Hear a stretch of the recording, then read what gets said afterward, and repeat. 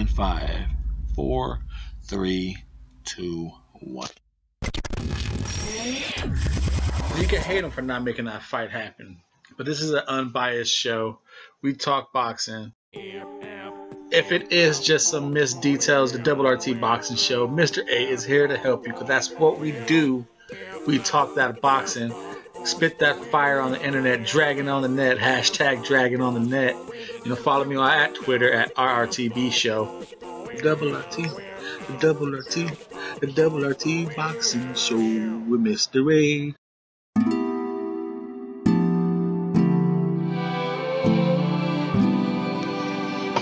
The Double RT Boxing Show. This is the show you tuned into. You know me. I am Mr. A. And if you're a new viewer, you just been introduced into me.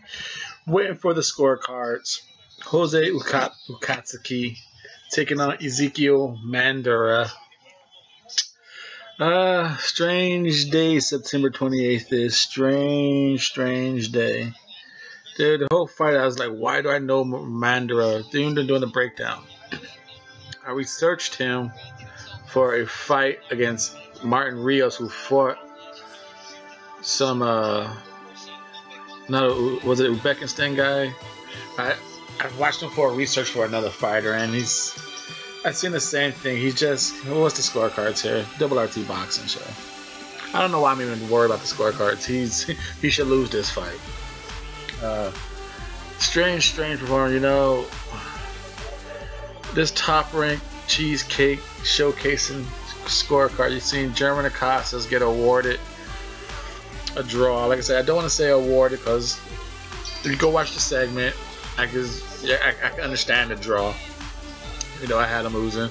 Okay, I got fights on in the background. I'm going to have to rewatch this fight. I see David Haney just became the new NABAF IBF champion. So I'll definitely rewatch that fight. I was kind of just glancing at it, but watching this Jose fight. Jose, he was his typical self, just not aggressive. They said it best. It was a sparring session. It was a sparring session. You know, I'm not gonna read too much into it right now. It would have been nice to see him finish him in like rounds 9 or 10, because he was able to hit him at will when he wanted to, with whatever punch he wanted to hit Maderna with.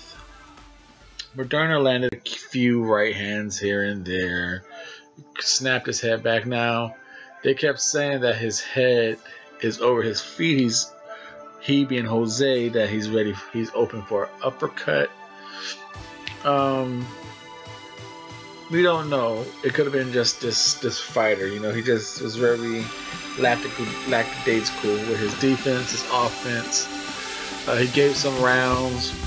He just melded in. Now, what I do wonder is, and I'm gonna go with this theory. You guys, maybe you agree with it, maybe you don't.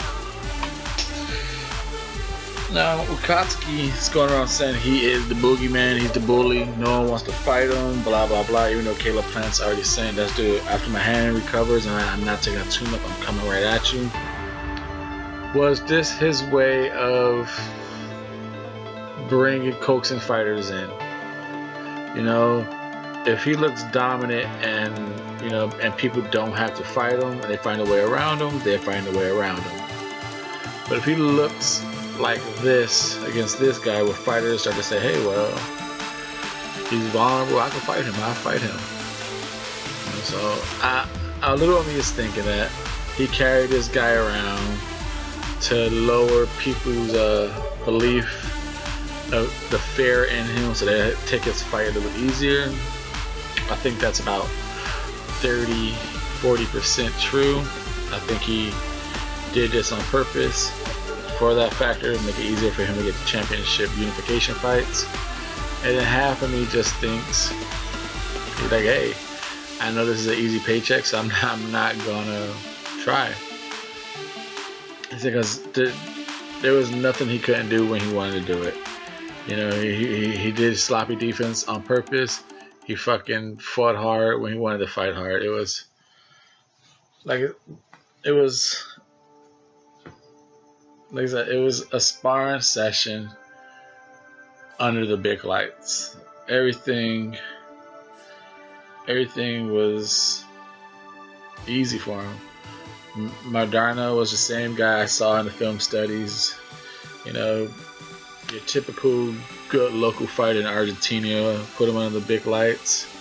You know, he turns into someone different, cowers up. So I don't know, man. I don't know. But it's a good solid win for Jose. Double RT Boxing Show. Good solid win for him, but very disappointed that he didn't finish this guy. Let's see. This time I'm actually gonna leave the interview on because I want to hear this one. Because normally I don't drag you guys along for interviews, but I want to hear this. Let's go over this shit. Double RT Boxing. Follow the show on Twitter at RRTB Show.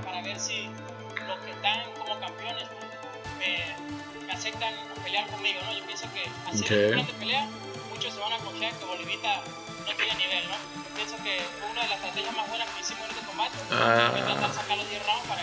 I don't like his body language during this interview. He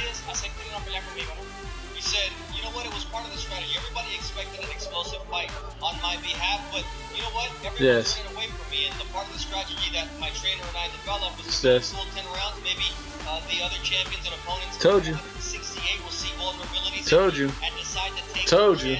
And fight me, be it Ramirez. Told you. My plan was to go 10 rounds. Here I am. Show I look normal. Maybe some other guys will want to fight me. Told you that was his strategy. But it was. You can tell, man. You can tell this guy. You could tell he just wasn't trying. The fights we've seen, this guy's.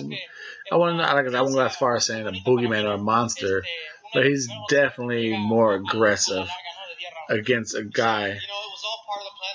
I'm very happy with my performance, and at It's all part of the plan. It's all part of the plan.